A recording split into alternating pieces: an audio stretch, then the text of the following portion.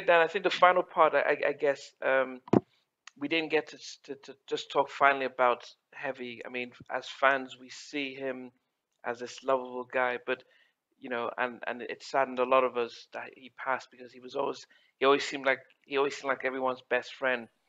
Yeah. Um, how soon? I mean, just before he passed, had you seen him and spoken to him? Because I know you said you had this thing about making sure you guys were always talking and giving you guys um, love, knowing that look, you just don't know about tomorrow. Yeah. Was yeah, we talked and let's just try to get this situation together really quick if I could. I don't know if you can see me still. Yeah. So yeah, so yeah, we would talk. And the real upsetting thing for me is that this is another thing I learned. Like when you want to do something, you want to see somebody, make sure you do it. Just do it, Don't put it off. Don't say, okay, I'm gonna do it, and then don't do it. Just do it. Because that was one of the things that I was supposed to do. I was supposed to go out and see him. And we had talked about it for a while, like a year, 2 years, talking about just going to hang out and just, because at this point our relationship was different. He had a daughter by this time, and my oldest daughter, I had her when I was like 20 years old, so she was around the whole time. And he gave me one of the greatest compliments I could ever think he ever gave me, was that I learned how to be a good father from you. I can't. I'm gonna get upset if I keep talking about it. But he learned it. He said that that was a great compliment.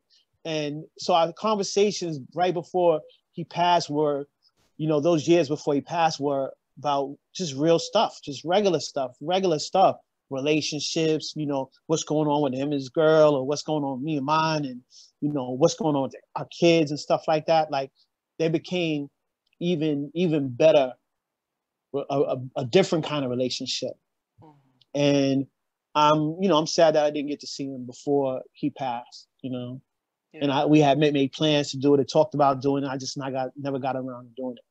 Yeah. But knowing that you and Eddie still keep in touch more so. Yeah, we still talk. I talked to Eddie the other day.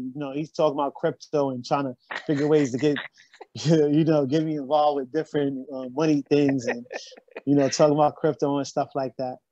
Yeah. What I want to say before I go is that like it's this young lady, TN07. She's on Instagram. I don't know this lady, but she is a wonderful lady because she is keeping this 90s music. You guys are keeping it alive, and I want to say thank you for that. I like to think that it was a golden era in hip hop. People might argue and say that there was another golden era before, but 90s was truly it, for the most part. And they're keeping our music alive. And I've noticed that I see things that I've never seen before on us. Yeah. And it makes me, I wanted to do a documentary on us, but it really makes me want to do it. So I just created an email, my daughter did. It's called heavyd.theboyz@gmail.com, right? That's heavyd.theboyz@gmail.com. And what I want to do is see if people can send me pictures, testimonials, if it was something that, Heavy D and the Boyz did for you guys, or changed in your lives, or did anything, I would love to hear it, and hopefully make you a part of our documentary whenever I get around to, get everything together, and I want to do it. Yeah. So, no, I'll be sure to put that out. And no, she is, I know she's based out in Holland, and really big into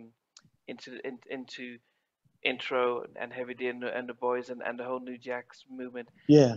And so my props to her. And I know that for my channel, we've got thousands of subscribers who are solely into the 90s. So if I went and start to interview Rihanna, it's not going to get anyone watching it, because they want to hear the stories behind back in the days and stuff. Okay, awesome. I always end my shows by asking every guest, like, if you were stuck in an elevator and you were told it would take 2 or 3 hours, and they said, what movie can we put on for you to watch? while we get you out, what would you request? Oh, shit. Jeez. There's a few movies that just came to my mind. Oh man, I I don't know. I don't know, man. I love movies. Like I Yeah. love old movies. I love westerns. I love sci-fi. Um, I want to say something stupid. Well, not stupid. It's not gonna be stupid, but it's like the first thing that really comes to my mind is this movie called Dune. I don't know if you've ever heard it or saw it before. It's called Dune. It's an old movie. It's from the I want to say 80s maybe.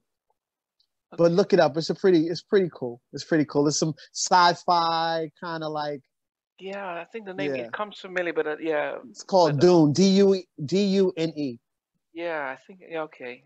I think I might have Yeah. seen it, but I will look that up. Look it up. They're Or a about movie called Legend. Movie called Legend with Tom Cruise in it. oh, okay, okay, okay. The movie's it's about good and evil. It's about good and evil and how, love conquers everything. Okay. That's the gist of the movie for This the way, most part. okay. Yeah. Okay. I'll look that up. And then finally, though, they're about to put the movie, but they say, look, we'll play a song before the movie starts.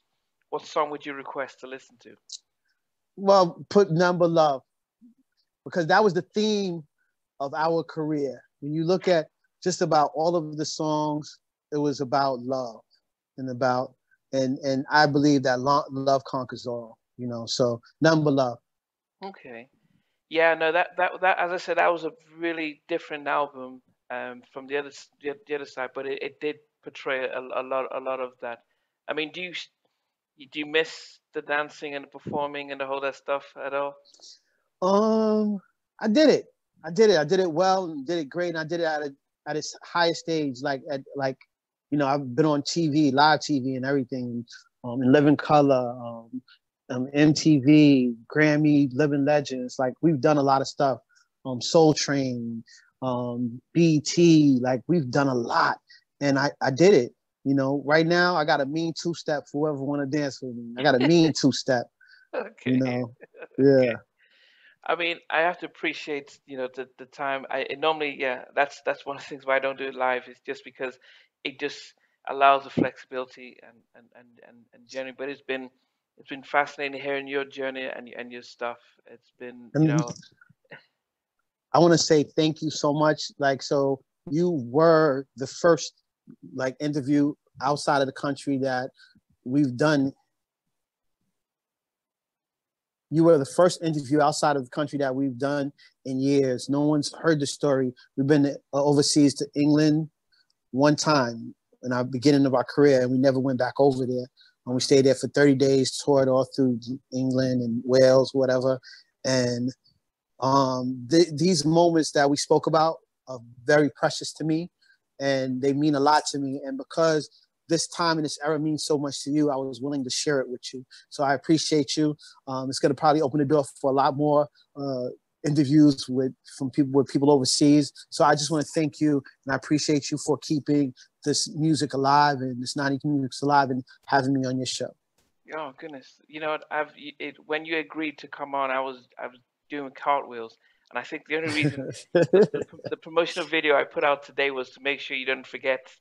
I almost try to put you on the spot. Like, see this? No. Everyone's like, "Wow, look what's going on." I said, "Look, just in case he backs out, that's the reason why I woke up this morning and said, how do I get him to remember the interview?" So I came up with a video quickly and put it out there. Nah, I thought about it since we talked about it first. I chatted about it. And again, it's like one of those things that it's not hard for me to share, but it's hard for me to share. Well, because it's so personal, what I'm saying? I'm a humble person. I'm not a private person, but I'm a private person. And these are precious moments to me that I'm sharing with you in times and stuff like that. So I'm funny about that. I'm, even as Hev passed, people were wanting to do this and wanting to do that.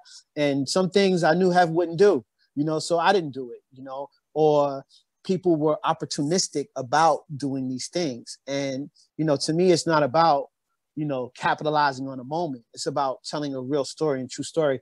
That's why a lot of stories out there aren't real and true.